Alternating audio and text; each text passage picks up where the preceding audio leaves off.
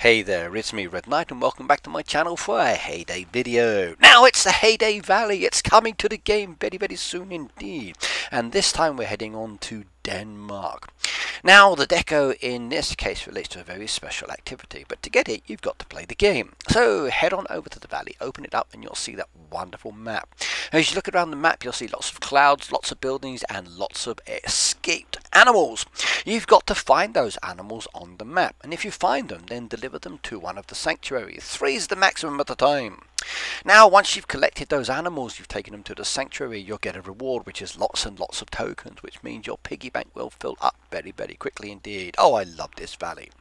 Now with those tokens you can buy items in the shop, or you can save them up and get one of the special items that comes a little bit later. Remember, you've got to collect a specific number of animals, do that and then decide how you want to spend. Personally I'm going to go for the deco, but there's also diamonds and boosters as well. Now as I said, we're heading on over to Denmark and we got a wonderful decoration within the game. Now this is the bit that I enjoy. I love to talk about the deco and the theme behind it, and that's what I'm going to do today. So we're going to talk about Denmark, we're going to talk about the Little Mermaid, and let's get right on into it. Now Denmark itself occupies the peninsula of Jutland, which extends northward from the centre of the continental Western Europe, and an archipelago of more than 400 islands to the east of the peninsula. That's quite a large area. I definitely wouldn't like to walk it. Well, I'd have to swim some of it, but either way, Denmark is definitely a popular location to go visit. Now, along with Norway and Sweden, Denmark is part of the northern European region known as Scandinavia. Now, the country's capital is Copenhagen, which is where the deco is actually located. And this is located primarily on Zealand. The second largest city, Aarhus, is the major urban centre on Jutland. Now, what is Copenhagen known for? Well, Copenhagen's known for being the city of fairy tales, reputed to be the happiest city in the world. It's known for its canals, excellent food, the Tivoli Gardens, and for once being the home to the children's writer Hans Christian Andersen. It's also famous for the Danish language. So let's go through those items and have a look in detail. So according to the website, which is down below at the bottom of this image, you can find out all about these 15 things that Copenhagen is known for. So go check them out. There's a lot of really interesting detail that relates to all of them. I couldn't go into too much detail here, but today I'm going to focus on number 4, which is the Little Mermaid. Now you all know that I am a Heyday creator. Well, Heyday asked me if I would be the model for this decoration. I said not a problem. I came up out of the water, I sat down, I posed for it, and there you go everybody. So life model Red Knight and the Little Mermaid statue looks just like me. And if I do say so, they got my features very nice indeed. But what is the Little Mermaid? Well, arguably one of Copenhagen's most iconic tourist attractions. The sculpture of the Little Mermaid was inspired by Hans Christian Andersen's famous fairy tale. Now the fairy tale has also been made into a couple of movies, and I'll talk about that towards the end of the video because there are some differences between the original and the movies. Now unveiled in 1913 on the 23rd of August, the Little Mermaid was a gift from the Danish brewer Carl Jacobsen to the city of Copenhagen. The sculpture is made of bronze and granite and sits in the water of the Langeline Pier. I'd love to go visit, by the way. Now, it was inspired by Hans Christian Andersen's famous fairy tale about a mermaid who gives up everything to be united with a young, handsome prince of the land. Young infatuations for handsome princes. Now, I can understand that, but at the end of the day, things don't always work out well. Every morning and evening she swims to the surface from the bottom of the sea, and perched on the rock of the water she stares longingly towards the shore, hoping to catch a glimpse of her beloved prince. I'm here, my darling, look at me, I'm waving. So send me your love. Mwah, to you as well. Yes, interesting story. Now, Carl Jacobsen fell in love with the character after watching a ballet performance based on the fairy tale at the Royal Danish Theatre in Copenhagen.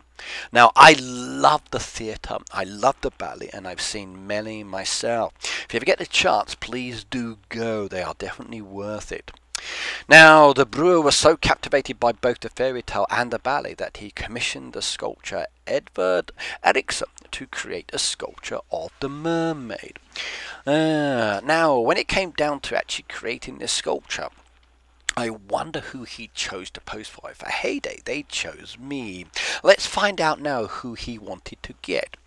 Now, the sculpture was inspired by the ballerina Ellen Price, who in 1909 danced the lead role in the ballet The Little Mermaid at the Royal Theatre. However, she would not model in the nude for the sculptor Edvard Eriksson. I can understand that. Thus, Eriksson's wife, Elena Eriksson, posed for the mermaid. Cool. She's a very beautiful young lady, if I do say so, from looking at the original. Now, the Little Mermaid has several times been victim of vandalism. Twice she's lost her head, once her arm was sawn off, and several times she's had paint poured on her. Why can't people just leave things alone? I really don't understand it. Now, every time she was rescued and restored, so she can stay in her place by the water and bid travellers welcome to Copenhagen Harbour. I'm glad about that. Yes, indeed. Now, the story is certainly one of the most popular cartoons of the 1990s and 2000s. Ariel, a young mermaid, dreams of becoming a human and living on the surface herself. With the help of a friend, she disobeys her father, King Triton, and trades her precious voice for a pair of legs with the witch Ursula. Not a good idea indeed. Now, I've seen the movies and I've read the books, so this is actually a very interesting part of the video. Now, but once upon the land, the young woman who finds a sailor she has fallen in love with, Prince Eriksson, must succeed in making him fall under her spell in less than 3 days, without the help of her voice. Should she fail, she would end up damned by the witch's curse. 3 days to make someone fall in love with you. In a cartoon it's possible, but in real life, not a chance in hell. But either way, young lady, good luck. Now, only a true love's kiss can save her, and the whole plot of the film leads viewers to hope for the happy ending, which eventually comes. But that's the trouble with movies. They often have happy endings, but that's not always the case, as we know in real life.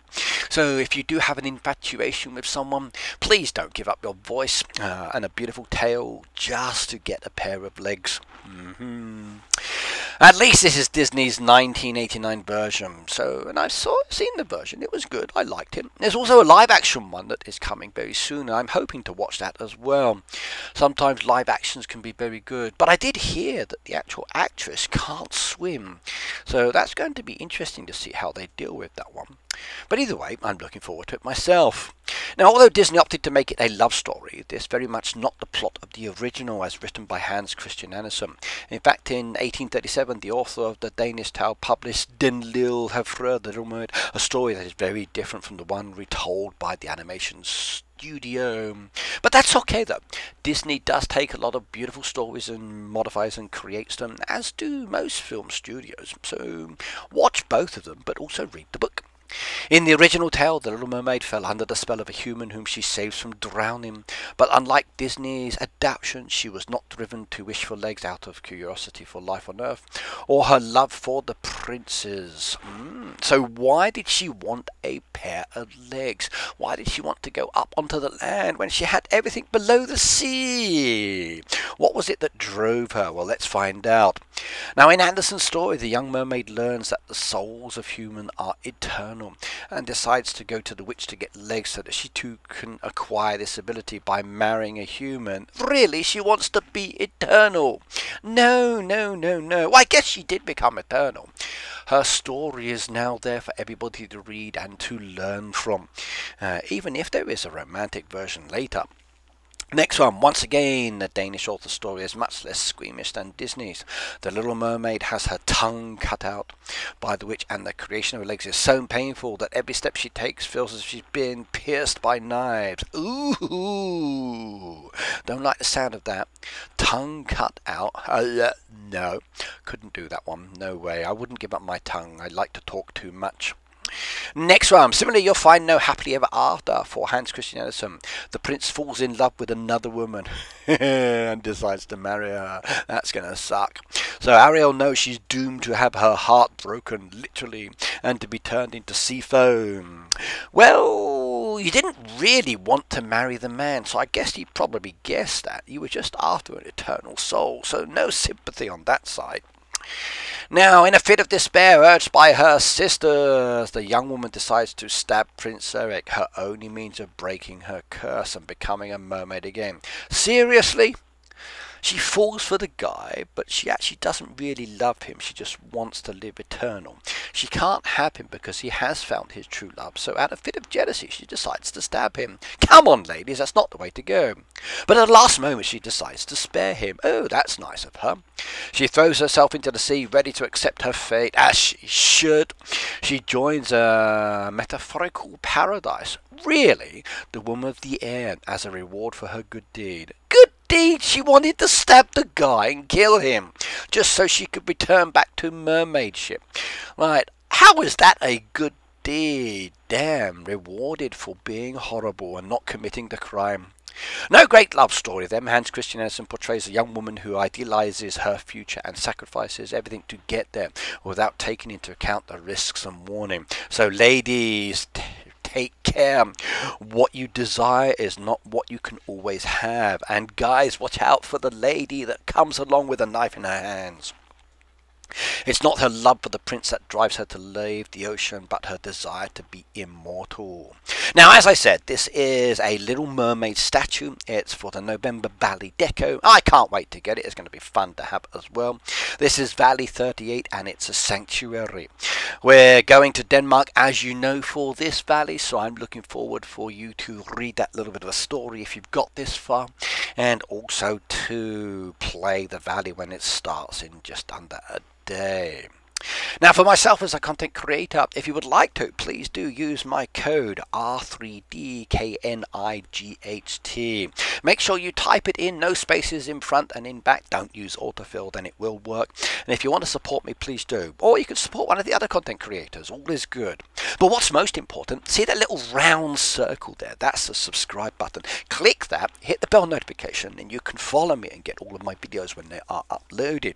There's also a playlist and videos there to watch, so enjoy those. But either way, I'll see you in the valley. Good luck, everybody. Bye now.